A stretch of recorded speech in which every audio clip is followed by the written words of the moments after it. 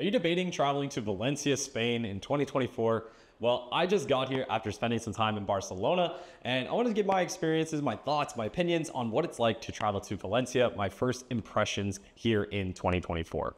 I'm going to be staying in the Montolivet neighborhood in downtown Valencia, which is really close to Ruzafa, which is pretty much the most common area for tourists to stay in for hotels and apartments. So in this video, I want to go through the food, the nightlife, things to do, what it's like to actually stay in this city, given my first time here. So without further ado, let's get into the video.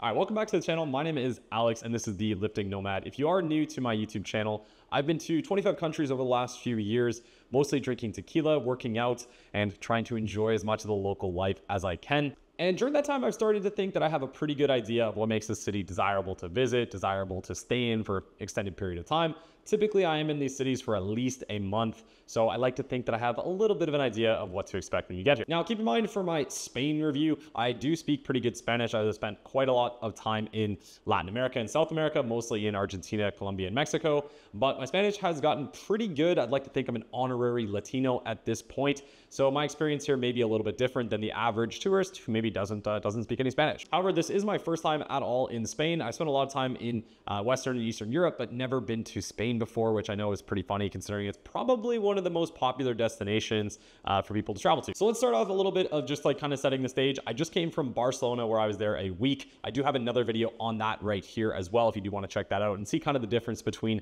Barcelona and Valencia. First thing first, I want to talk about obviously the safety. I've been here a little while and I've spent some late nights walking around pretty much most of this city, and I would say this is absolutely one of the most safe cities I've been to in Europe, if not in my life. There's been a few nights where I've been rolling around like a sphere, licking my elbow after the nightclub, and I've still walked home and not felt pressured or nervous or worried whatsoever. Even going to the beach like Playa Marvelosa is probably the most common one that's like pretty close to downtown. A lot of people go there.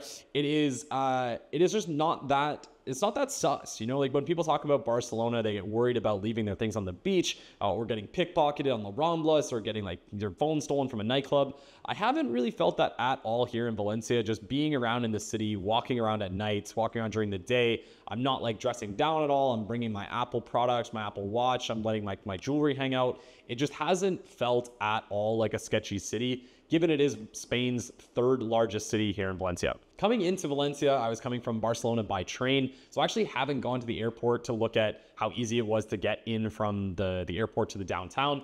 I took the train from Barcelona to the Joaquin Sorolla station here in Valencia, and it was only like I would say 20-25 minute walk to my flat here in Montolivet. It is pretty walkable overall. It's kind of a typical sort of Spanish city from comparison to what I've heard versus Barcelona. You use things like FreeNow, Cabify as the apps for getting around, but ironically, I'm started using Uber taxis that seem to be coming a lot faster, and then a lot of times you're just getting like a FreeNow or a Cabify car anyways. So, I mean, I experiment between the three when you are here, but generally people have recommended for me to use Cabify, but I would say for sure Uber taxi has been faster. My friends have said the taxis are pretty fine to use and pretty safe, but if you've ever watched any of my videos, I've talked about this before, I have had a really bad experience with taxis in the past, so I try not to ever hail a taxi on the street unless I absolutely have to. I really prefer to use the apps from a safety and a cost perspective. Being in the nightclubs, there hasn't really been much like drama. I feel like this city, I'm in September while I'm here, so obviously it's not peak tourist season, but the shoulder seasons are usually still fairly busy. And it definitely has felt like a lot less tourist than when I was in Barcelona at the end of August. It is just like a very walkable, very livable city. People are just like really minding their own business. And ironically, a lot of the places here are still closed for vacation. There's a ton of people who summer during the like July and August months here in Spain and then just close down their business during that time. So if you are here, you may notice that a lot of businesses, a lot of restaurants are closed in certain areas of the city. All right, let's talk about the costs a little bit. Now I'm going to compare this to some of the other places I have been in Europe.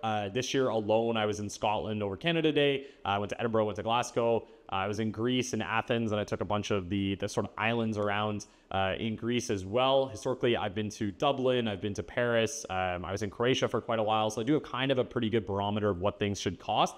I would say overall, Spain has been relatively affordable, and Valencia even more affordable than Barcelona was. Things just really aren't that expensive if you're smart about where you're going. There are, of course, like extremely nice restaurants here. Like, for instance, I went to El Poble, which is a 2-star Michelin dinner. Did cost, I think, like 320 euros for food and wine pairing. I knew I was getting myself into, and I think it was worth it. It was one of the, probably the number 3 meal in my life. But just to give you some perspective on what the high end looks like. Overall, for sure, like going to a bar or a restaurant, you can get a pint of beer for, I would say, like 3 to 5 euros, depending on the place. Thankfully, Valencia doesn't really have like a La Ramblas that's like overly touristy and really big ripoff. Even going to some of like the higher end restaurants, you're not going to be paying more than like 5 to 7 euros for a beer. Wine can vary quite a lot. We've been going to places where you can get like 2 to 5 euros for a glass. And then obviously if you're going to the higher end places like 5 to 15, let's say. But either way, you can go to a grocery store or a Dia or a Carrefour or any of the consumes, like any of the supermercados or supermercats, as they say. It's very, very affordable to get a bottle of wine or beers there. In the grocery store, I would say for a beer, you're like 50 cents of a euro up to like $1 a euro, depending on the type. And then bottles of wine anywhere from like 2 to 10 euros for really low end up to the higher end for a bottle, which is, you know, honestly pretty reasonable. Outside of that, like the meal wise, I would say breakfast, you're like 5 to 7 euros, lunch anywhere from like 5 to 10 euros, dinner from like 10 to 20 euros, depending on the place you are. And like I said, there are every sort of scope of restaurant you want to go to, whether that's one you want to stay local and go to like an empanada place, or you want to like maybe ball out and go to like a rooftop. There is a little bit of everything here in the city that can accommodate pretty much any budget, I would say, whether you're staying in hostel on a cheap budget, or you're maybe here on vacation and you're here to ball out. I think there's really a lot of options for everyone. Things to do. I have had a blast since I've been here. This has been one of my most fun cities of things to do. Where I'm staying in the Matel de Vet is super, super close to La Ciudad de Artes y Ciencias, which is the city of arts and sciences. And if you've ever been to Valencia, or if you've ever seen this before, this is incredible. I'm going to kind of do a bit of a highlight reel of the different buildings here, but it is honestly probably the most insane complex of buildings I've ever seen in my life. I don't think I've seen something like this before. I didn't even really appreciate how cool this was. When you come into the city, you may be driving over it. It kind of looks like the Sydney Opera House, if anyone's seen that. But it's a massive complex, and they have basically multiple different buildings doing multiple different purposes. They have like the Les Artes building, which is like a museum, a symphony, a theater, a restaurant down below. Then they have like the Hemispheric, which is the IMAX sort of Cinesphere sort of style movie theater in there where they show documentaries. Then you have the actual Museo de las Ciencias, which is like the science museum here. Haven't got to go into it yet, but as you can see from the outside, it's incredible. Then as you keep moving along, you have the actual like event building. I actually forget the name of that. But then after the event space, you have the Oceanographic, which is the Europe's largest aquarium. Again, I haven't got to go in here yet. Again, first impressions, just been here a little bit of while, just getting settled and getting set up in the city. But it's been incredible. This building, this complex alone, City of Arts and Sciences, if you are in Valencia, you need to come here, if not multiple times. I'm staying close by to it, and literally every single day I walk through this complex. It is beautiful. There's the water, there's the buildings, there's the people, the vibe. It is immaculate, and truly I would recommend coming to Valencia just for this alone. Outside of that, they have some other attractions, of course. The beaches are gorgeous. There's the harbor. There's the bio park I went to, which is like a zoo. Anyone who's watched my videos, you know I'm a diehard zoo fan, so I actually thought this was really cool. Pretty much an African-focused zoo. Like we had like elephants and rhinos and ostriches and like monkeys and things like that from the African continent. I think it was really cool. It was pretty expensive. It cost about 30 euros a ticket to go, which is fairly pricey for a zoo, but I thought it was beautiful. It was clean. They also do a lot of conservation efforts here in Valencia. It's a very green city, so you know that this money is actually going towards like good things. Outside of that, they also have the Mercat Central, which is like the central market, kind of in the El Carmen, the northern part of the downtown area of Valencia, with over 300 different stalls, everything from fish to meat to cheese to wine to beer. Like this place is super, super cool. It's open during the day for like before lunch service. You can go in there and then it'll be closed again for a little bit and then it'll open back up. Generally coming in here, they recommend not to come in on Mondays because anyone who's actually going out and like catching fish or catching raw product doesn't do it on Sundays. So there won't be a lot of product to come in on a Monday. So generally I start on like Tuesday up till Saturday. Additionally, you know, I always like to reiterate, just this city is gorgeous. Like walking the streets, there's palm tree lined avenues. There's like fancy shopping centers. Streets are really, really clean, well taken care of. They have a very solid like garbage system. It is just beautiful. Walking around here, just looking around and then looking at the buildings it kind of just makes you feel all warm and fuzzy, honestly. Food and drink, I think it's coming into this city, I was told the nightlife was not going to be that good. And I will say I was pleasantly surprised. They have some really standout places, a couple places that I would absolutely recommend. Umbracle in the City of Arts and Sciences, the Marina Beach Club, which is really kind of in the harbor area. It's an interesting place. They have like a traditional sort of beach club with a pool and day beds. They also have a fancy restaurant, and then they also have like an Ibiza style outdoor nightclub.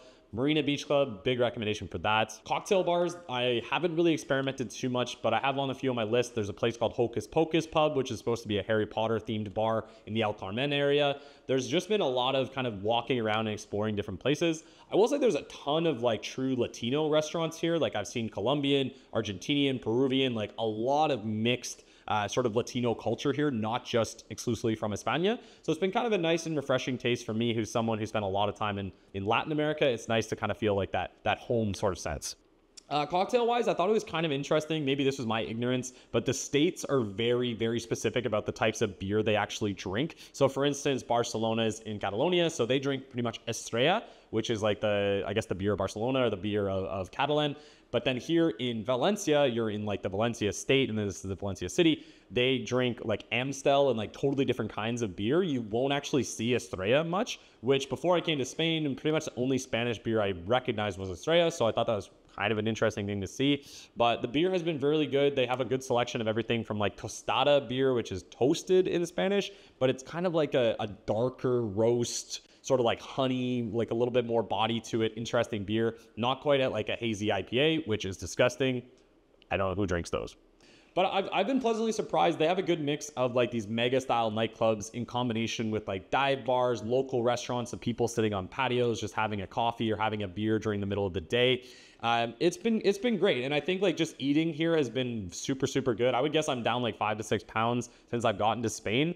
The grocery stores have an incredible selection of meat, of veggies, of like charcuterie, of cheese, and like you're able to just get a good selection of food for a reasonable price. So I think like this has been probably one of the easiest fitness countries I've been to. My gym is really, really good. Fitness Park Ruzafa, shout out if you're here. That's where you got to get. That's where you got to go. 4 benches, 4 squat racks. It is great. Really busy, and yeah, I mean, I love it in there. So far, loving Valencia. I would put it honestly like top 3 cities for me in Spain. I did have a great time in Barcelona, but it's for me like too big of a city, I think, and the only beach is kind of pretty far away from the downtown. I had a great time in Barcelona, don't get me wrong. They have a beautiful metro. The bus system works great. The food is amazing. The nightlife's incredible. The people were friendly. I just think it was a little bit too much for me. Valencia feels like a much more livable city, much more like down to earth kind of vibe, less tourists. I'm guessing less crime overall, just feels more safe every time we've gone out. But the people have been so friendly. The food has been awesome. The nightlife has been great. I'm excited to create some more videos here and show you like a little bit more in depth of some of the things we've been doing. I do want to show some of the gym content too, and some of the grocery store food. This was my first impressions of Valencia. Hopefully it was useful if you are considering coming out here. It's awesome. So that's all I can say. If you're thinking about it, just do it. Valencia is great. 3rd largest city in Spain. I would say it's difficult to get out here if you're not already in Spain at like Madrid or Barcelona, because there's not a ton of direct flights out. I have to fly from Valencia to Lisbon to Toronto home when I do eventually leave. But otherwise, there's not much I can say bad about this city. It's been glorious. So thank you very much for watching this video. Hopefully it was useful to see my first impressions of Valencia. If you want to see, again, Barcelona, I've also got Athens, Edinburgh, and Glasgow as well. So I've been kind of traveling around, checking out the first impressions of these cities if you want to check out some of the other videos. But again, thank you very much for watching. My name is Alex. Welcome back to Lifting Nomad. We'll see you in the next one. Peace.